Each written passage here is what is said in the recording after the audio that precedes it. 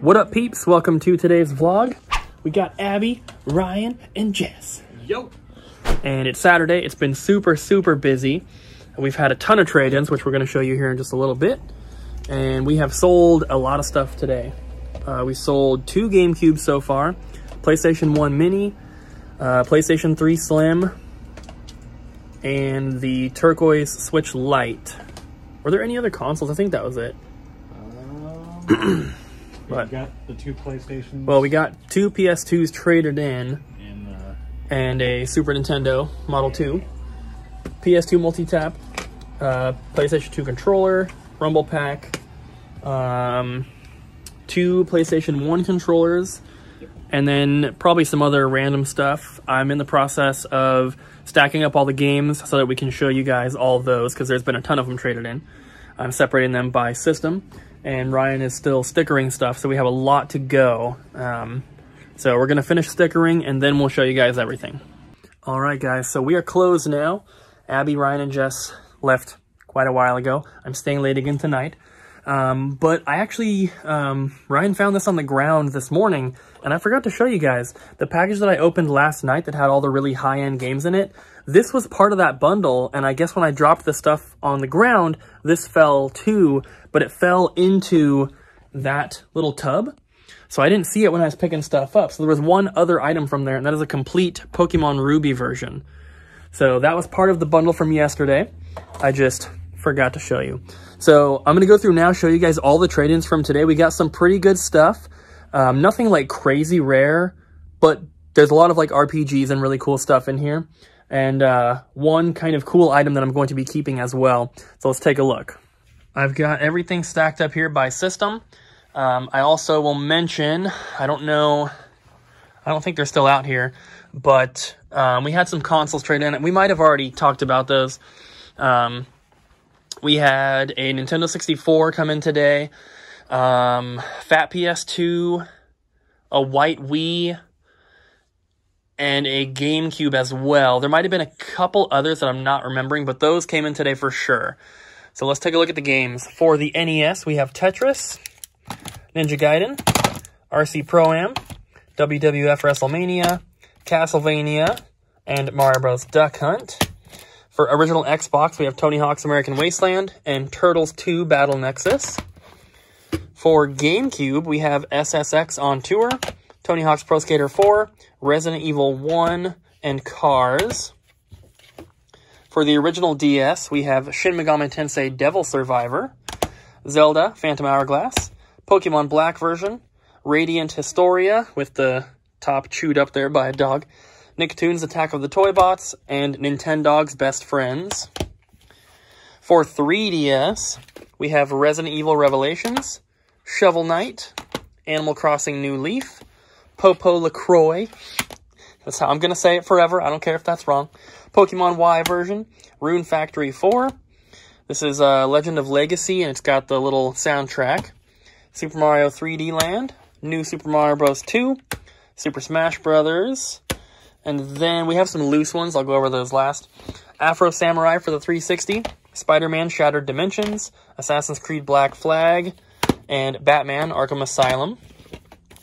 Mario Kart 8 and Splatoon for the Wii U. For PlayStation 4, we have Persona 5, Uncharted Nathan Drake Collection, Uncharted 4, God of War 3 Remastered, Horizon Zero Dawn, Kingdom Come Deliverance Royal Edition, never seen that one before, Ni no Kuni Remastered, Shadow of the Colossus, and L.A. Noire. For Xbox One, we have a disc-only Dead Rising 3, Mafia 3, Red Dead Redemption 2, and NBA 2K14. For PlayStation 3, we have Trails of Cold Steel, Bloodstone 007, Sonic's Ultimate Genesis Collection, Splinter Cell Double Agent, Modern Warfare 3, Far Cry 3, Dragon Age Origins Awakening Expansion Pack, Dragon Age Origins, Dead Rising 2, Dark Souls, Red Dead Redemption, Murdered Soul Suspect, Marvel vs. Capcom 3, Dynasty Warriors 6, Call of Duty Modern Warfare 2, Uncharted 1 and Uncharted 2, Tales of Symphonia Chronicles, XCOM Enemy Unknown, Saints Row 4, and Army of Two. We have a couple VHS tapes. We have the little N64 sports one, and then Transformers the movie in the clamshell. For PSP, we have Growlancer, Wayfarer of Time, and also Final Fantasy IV, the complete collection. For PlayStation 1, Black Label Final Fantasy Chronicles, Black Label Final Fantasy Anthology, and Grandia. Pretty good one. For Nintendo 64, we have Super Mario 64, Superman, Quest 64, Aero Gauge, Conker's Bad Fur Day. That makes 2. There's 1 in there. And then Mario Golf and Yoshi's Story. For Super Nintendo, we have Super Mario World and Super Mario Kart.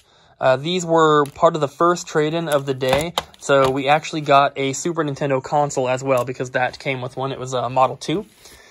For Switch, we have Mega Man 11, Mario Kart 8 Deluxe, Super Smash Bros. Ultimate, Legend of Zelda, Breath of the Wild, and Collection of Mana. For the PlayStation 2, we have a big stack.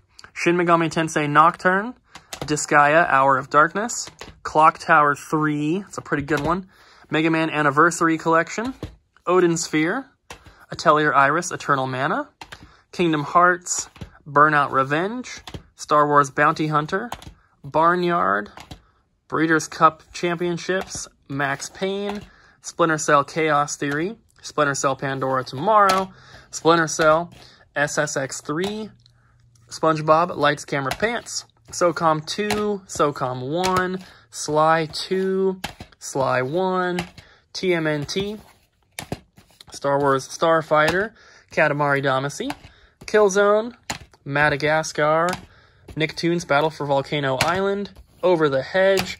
This one was a big surprise. Avatar Last Airbender Into the Inferno is a $30 game. That is crazy. Avatar The Last Airbender. This says that it includes a bonus disc, but there's nothing in here, and there's no slot for like a second disc, so I'm not sure what's up with that. Pac-Man World 2 and Final Fantasy XII Collector's Edition. And then, lastly, we have a couple loose 3DS games, Yokai Watch, Animal Crossing New Leaf, and Sims 3 Pets, obviously with no label. And then for the original DS, we have a bunch of filler titles. There might be a couple good ones mixed in here. And actually, now that I'm looking at these, we have more DS games that I didn't show you that were in the cases. 2 copies of Deal or No Deal, 2 copies of My Sims. There was definitely more for the original DS. Actually, I think we have an entire stack over here. Yes. This whole stack was traded in today as well. So, we have a few more games. So we got 3 copies of that traded in today. It's crazy. Diablo 3 for the Switch. Star Wars Battlefront 2 and Halo 2. Super Mario 2. Crash of the Titans. Urban Reign. 007 Nightfire. And Resident Evil 4 for PlayStation 2. And then we have Batman, Motorstorm, Men in Black 2, Tales of Zestiria for PS4, Horizon Zero Dawn, Lego Jurassic World, Final Fantasy Type 0, Pokemon Alpha Sapphire, Spectrobes, Bellicera, Zoo Tycoon DS, Lego Star Wars 2, Nintendogs Lab and Friends, Zelda Phantom Hourglass, and Pokemon Black version. The reason that I remembered that we had more games is because of that one. Because I remember this game, I remember getting this a long time ago and being surprised that it was so expensive. I mean, $15 is not that expensive, but for like, you know, for a horse game, it seems to be kind of expensive. And we got a cartridge traded in. Most of these DS games right here were traded in cartridge only. I believe, actually, this entire stack, those were all cartridge only, and we had cases for all of them. So that was super, super cool. And then finally, the last thing that I'm going to keep is this. The Pokemon Battle Dimension Sinnoh, I think that's how you pronounce it, Pokédex. And this is factory sealed, and it comes with these 3 figures. We have Dialga, Palkia, and I think that's Zekrom. And this thing is super cool. I don't think it's too expensive, but it's hard to actually find the value. So you can get this Pokédex sealed without the figures for like 20 to 30 bucks on eBay. But with the figures, there's one posted for 130, but none sold. So I really don't know what the value is on it, and the only ones that were sold didn't have the figures, and they were selling for 20 to 30. So I paid 20 bucks for this one, and I'm going to keep it. The guy that I bought it from, he got it from the outlet this morning. He paid $1 for it because he got it for the electronics weight, which is 69 cents per pound. And I told him the same thing that I just told you guys. I told him what was posted, what was sold. I didn't know what to value it at. He said whatever you want to pay is fine because I paid $1 for it. He's a regular. He's always bringing stuff from the outlet. I told him that I wanted to keep it and that I'd pay 20 bucks for it, or I offered him 15. He countered at 20, and I said okay. So I think it's pretty cool. I don't really care what it's worth because I'm not selling it, but yeah, it's really freaking cool. It is 12:01 a.m., just after midnight, and I am finally ready to head home for the night, guys. Obviously, I've been here pretty late, but I was able to finish getting all the stuff imported that I was working on yesterday, and I got everything stickered. So the GameCube games, whatever else is in that bundle, is now imported. The only problem is that the website is still not fixed. The fix that was supposed to work did not work, unfortunately. So the developer of our software is working on it. He's got to figure it out. So I think only like one of these GameCube games went on the website, and it was one that didn't have a manual because it didn't have a picture. So there is new stuff that got posted today from some of the trade-ins, plus some of this stuff here, but not everything. So please do not message us about this stuff. When this happened once before where this stuff wasn't being uploaded, and we got so many messages about particular items, and we cannot keep up with it. If you message us about that, we're probably not going to get back to you, unfortunately. We get hundreds of messages every day already. It's almost impossible to keep up, so we can't have an influx of messages because of this. So if you are local, you can come to the store and purchase this stuff, of course.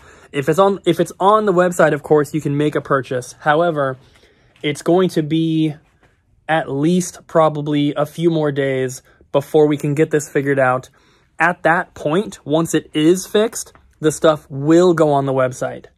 So hopefully it's fixed sooner than later, but until then, they're pretty much going to be in-store purchase only.